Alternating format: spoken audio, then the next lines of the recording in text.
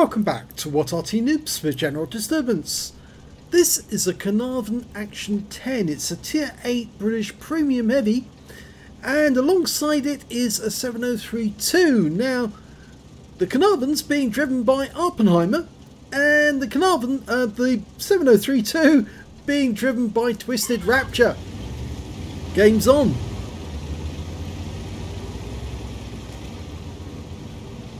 Well, this is the only replay we've had from Awppenheimer in a while, mainly because he's been very busy and he just didn't have any time to play the game at all.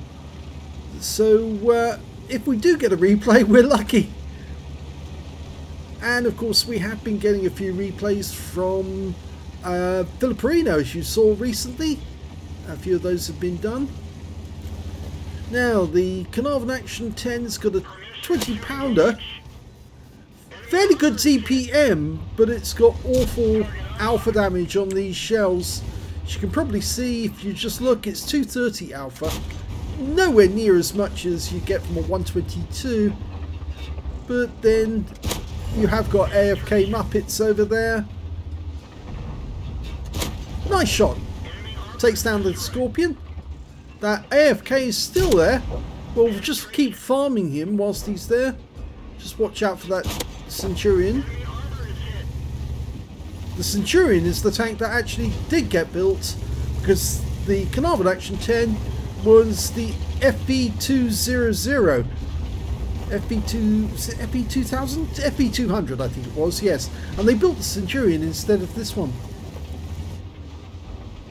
Yeah, that guy's gonna finally get into the game and suddenly realise he's missing most of his hit points. If you're hearing a weird clicking noise every now and then, we think it's something down to Wargaming's recent update, because I actually installed a fresh version of the game into my onto my PC.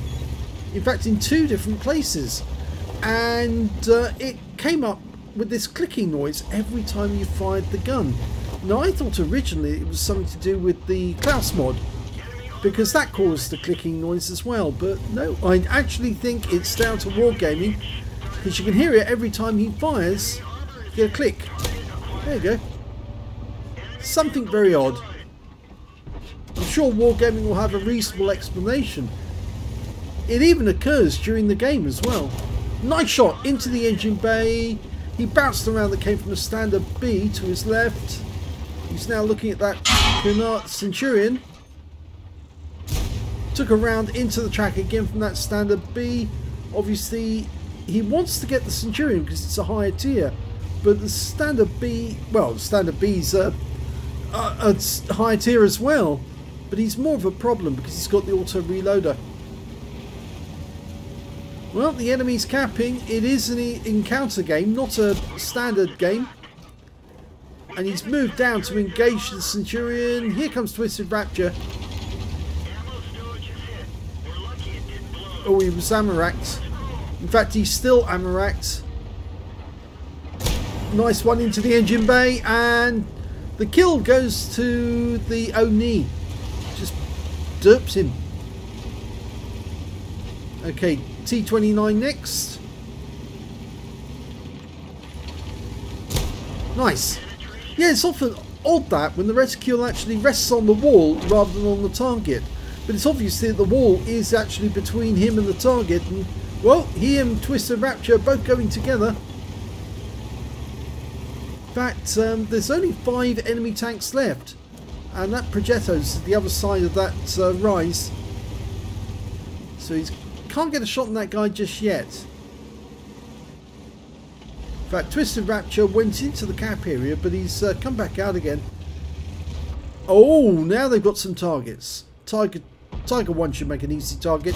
It's only tier 7.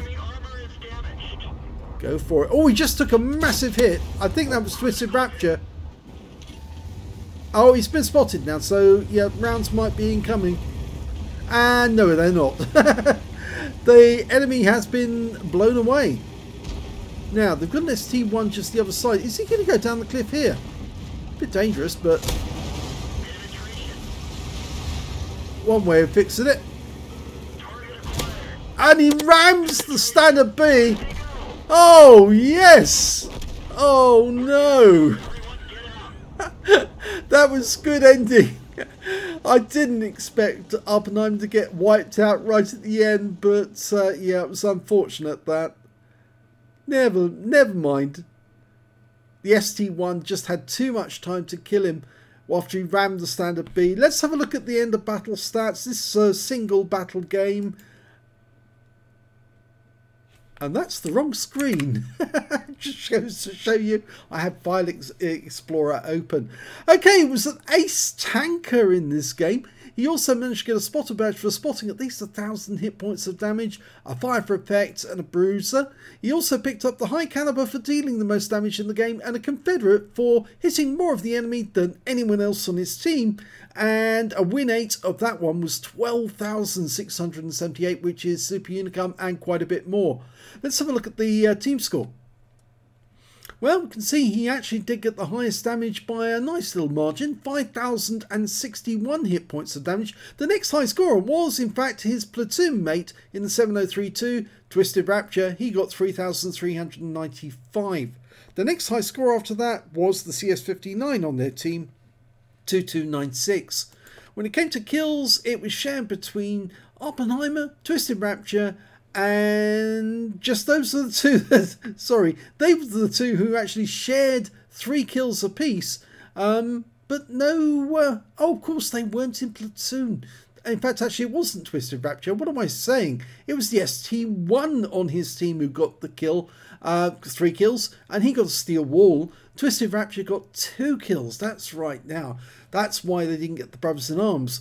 And when it came to base XP, though, we can see that it was Awppenheimer and Twisted Rapture between them. They got the highest. In fact, they were the only ones who got over 1,000. 1,835 for Awppenheimer, 1,260 for Twisted Rapture. Awppenheimer fired 26 rounds, got 22 direct hits, 20 penetration, and 1 splash.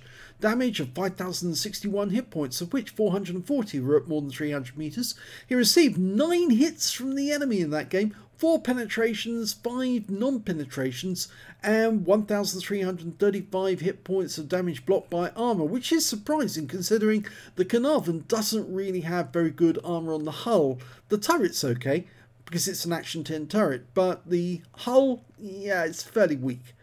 He damaged 10 of the enemy, killed 3, and did 3,005 hit points of spotting assist.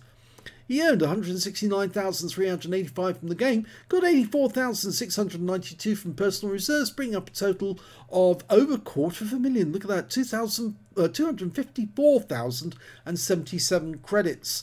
And after repair, ammunition and consumables, took away a profit of 187,633 credits. And he didn't fire that much in the way of premium ammo, as you can see here, but he did fire some.